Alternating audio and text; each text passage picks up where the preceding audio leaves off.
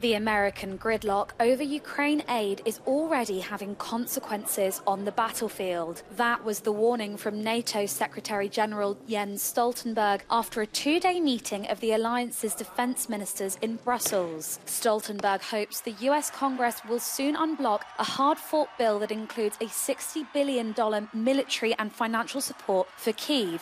But Republican opposition in the House of Representatives remains stiff and is being influenced by presidential hopeful Donald Trump. The Secretary General will brief you on the fact that the US has not been able to make a decision so far has already had consequences. It is impacting the flow of support. To some extent, this can be compensated by increased support from other allies. And the European allies and Canada are stepping up, are doing more. Stoltenberg said assistance to Ukraine would be an example of transatlantic burden sharing, rather than the US working alone. The Secretary-General also warned that Putin's victory in Ukraine could set a precedent for a Chinese invasion of Taiwan.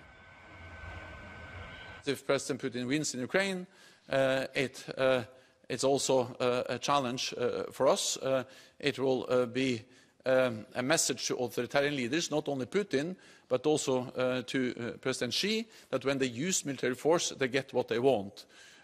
What happens in Ukraine today can happen in Taiwan tomorrow. As part of the ongoing support for Ukraine, NATO defence ministers agreed to set up a new joint centre in Poland. The hub will allow Ukraine's armed forces to share lessons learnt from the war and train alongside their NATO counterparts.